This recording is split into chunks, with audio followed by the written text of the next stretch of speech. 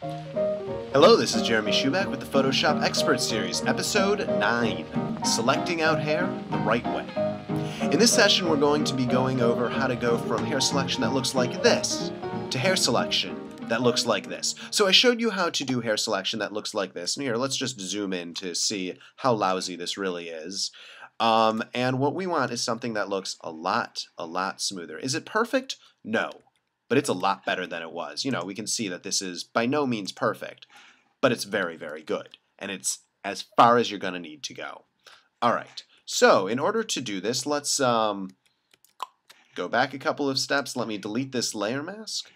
And let's, so I'm just going to drag that down to the trash. I'm going to press delete, and we are left with this looking pretty snazzy.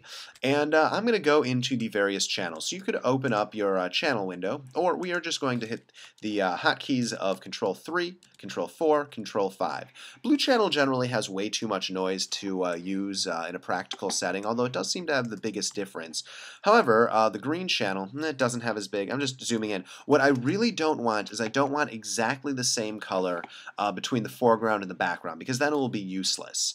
So you'll see this and this same color. If I go into the blue channel, I'm going to have to use it, even though the blue channel is, you know, a bit noisy. Not terrible here, because it is clearly different between here and here. So I'm going to select everything, Control A. I'm going to copy it, and I'm going to go back to seeing all of 3 RGB channels. Just going to hit Control 2 to see all of the channels at once. I'm going to deselect. I'm going to paste it in.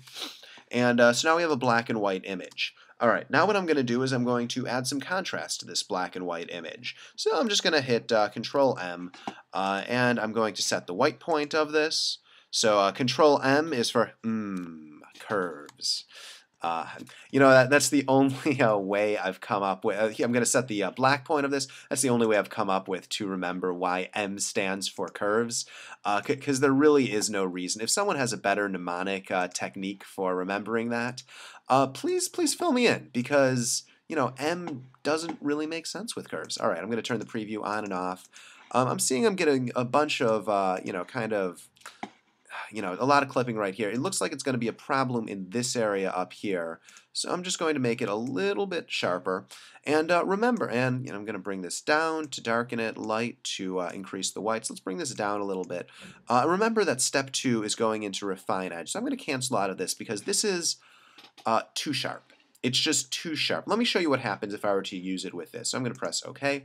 I am going to invert, Control I to invert. I'm going to select all. I'm going to copy it. I'm going to turn off this layer. I'm going to put on a layer mask. I'm going to go into the layer mask by holding down Alt and clicking. I'm going to paste it in. And now we can take a look at it right here. And one thing I would do is I would go into this. I'm going to deselect. I would go into this, and I would go into window mask. I could have done this earlier with refine edge, but we'll just do it when we're looking at the mask itself.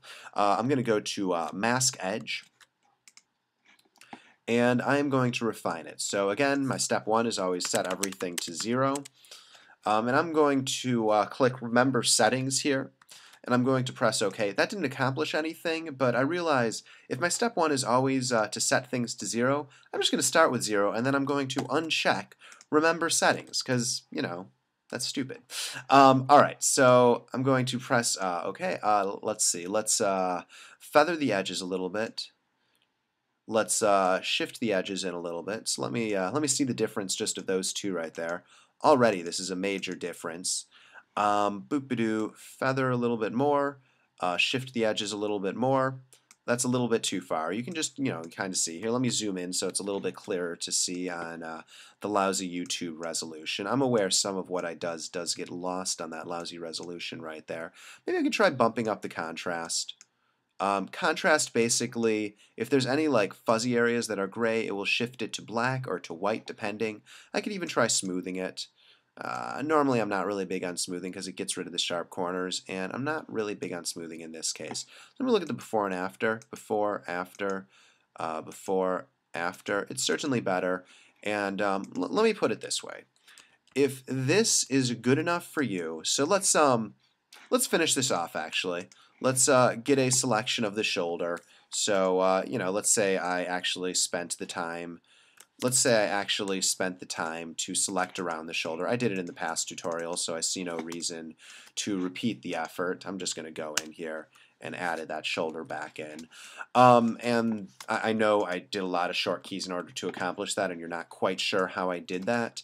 I'm okay with that. I really am. I'm going to talk about them a little bit more when I go through this one more time. All right, so if this is good enough for you, great. It's not good enough for me.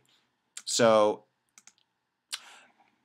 I'm going to show you how to do this slightly better in the next video. I know that this is kind of repeating, getting the exact same hair selection 3 videos in a row, so that's why I'm releasing these all at the same time. So this has been part 2. We went from a hair selection that looks like this to a hair selection, or was it like that?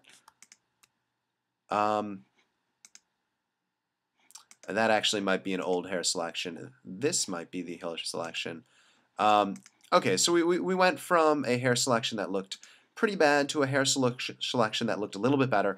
In the next video, we're going to make it ever so slightly better, and I'm going to more slowly go through exactly what I did with the shoulder. All right, this has been Jeremy Schuback with the Photoshop Expert Series. Please click subscribe up top, please add a comment, and please tell your friends. Thanks for joining me.